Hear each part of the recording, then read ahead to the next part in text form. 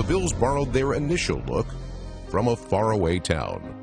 Ralph Wilson, who's still the owner today, is from Detroit. In their first year, they actually adopted the blue and silver of the Detroit Lions. Perhaps he was influenced by a love of Detroit. But that went away very quickly, and they wanted to create their own image. And that new image consisted of two simple colors, blue and white. Pretty basic uniform.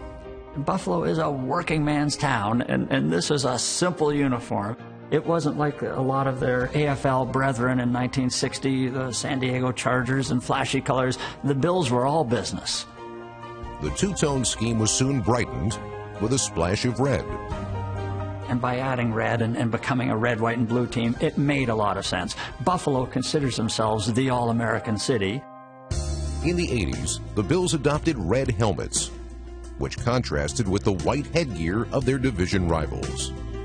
The wide receivers coaches wanted the Bills, the quarterback, to be able to pick them out, and the red helmet was a factor.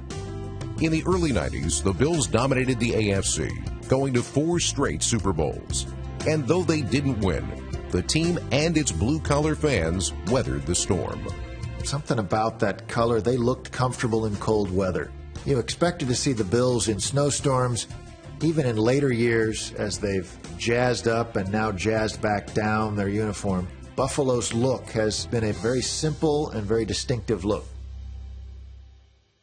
Blue and red, they're not just colors, they're tenacity.